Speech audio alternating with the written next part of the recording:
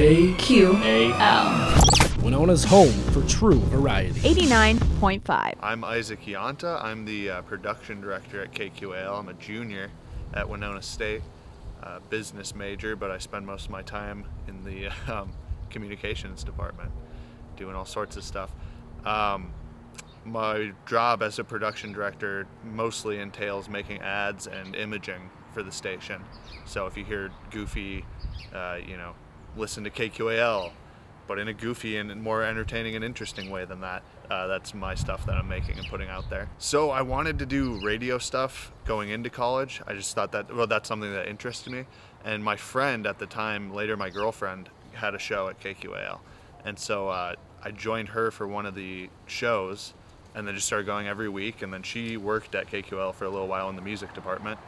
And after about a year of being a DJ, just doing a volunteer shift, I got hired and started doing production and been there about 2 years now.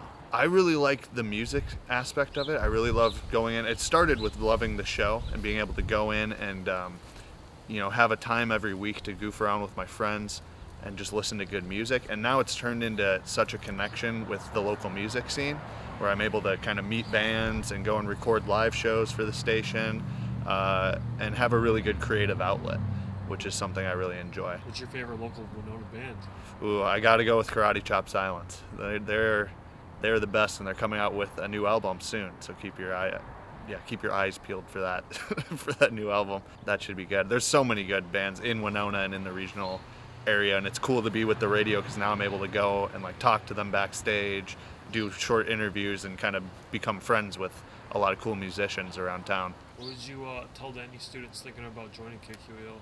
I would say absolutely do it. Just start with a DJ shift. That's just a super fun time, super relaxed, not a big commitment. Once a week, go in and have a good time. And then if you enjoy it, which you most definitely will, you can continue, and there's a lot of room for advancement and learning through the station, a lot of paid positions too. So I would say absolutely give it a go. It's been one of the most fun things I've done at college.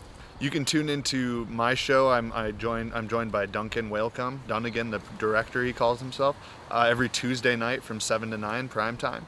And then I'm also on The Underground, which is on Sunday nights at 7. And those are both local music shows. So we talk about local music and goof around, goof and gaff. I've said goof a lot this interview.